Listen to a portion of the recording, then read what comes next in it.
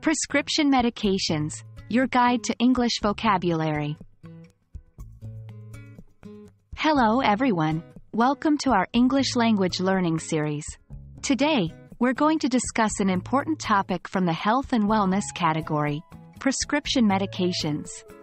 We will learn about the English terminology related to this subject, which is vital for everyday conversations, especially when it comes to discussing health matters. Prescription medications, also known as prescription drugs, are medicines that you can only get if a healthcare professional, like a doctor or a nurse, gives you a prescription. Some common types of prescription medications include antibiotics, used to treat infections, analgesics, pain relievers, and antidepressants, used to treat depression. When talking about prescription medications, it's important to know some key phrases. Here are a few examples. Fill a prescription. When you take a prescription to a pharmacy and the pharmacist gives you the medicine, we say you have filled your prescription. Refill a prescription. When you've run out of medicine and you need more, you might ask the pharmacy to refill your prescription. Take medication as prescribed. This means you should follow the doctor's instructions about how and when to take the medicine.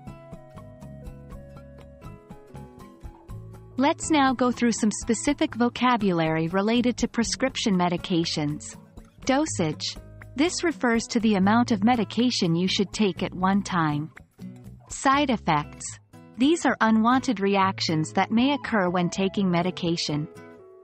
Over-the-counter, OTC, medications. These are medicines you can buy without a prescription.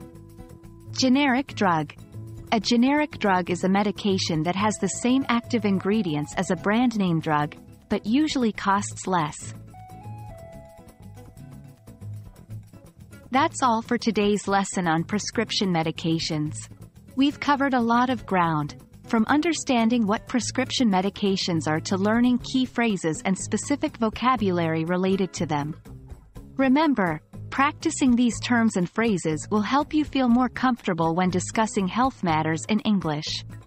Thank you for joining us today, and we hope you found this lesson helpful. Keep practicing and stay healthy.